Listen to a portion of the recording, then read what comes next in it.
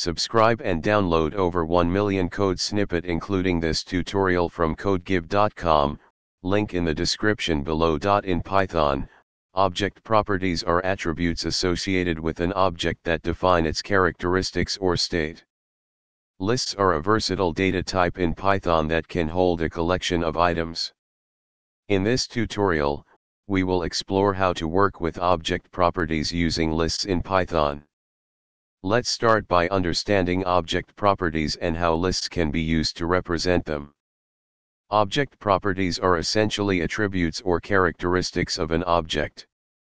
Lists, on the other hand, are a collection of items, and each item in the list can be considered a property of the object. For this tutorial, let's create a simple person class with properties such as name, age, and occupation. Now, let's create an instance of the person class and initialize it with some values.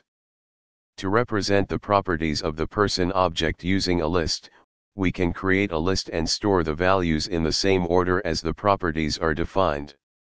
To access individual properties from the list, you can use indexing.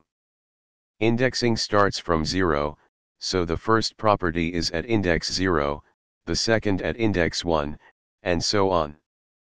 If you want to update a property, you can directly modify the value at the corresponding index.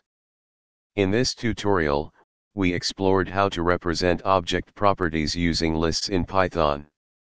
We created a simple person class, initialized an object, and stored its properties in a list. Additionally, we covered how to access and update properties in the list.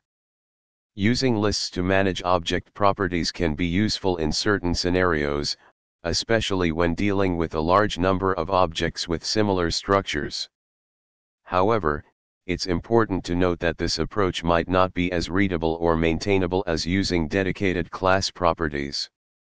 Consider your specific use case and choose the approach that best fits your needs. ChatGPT.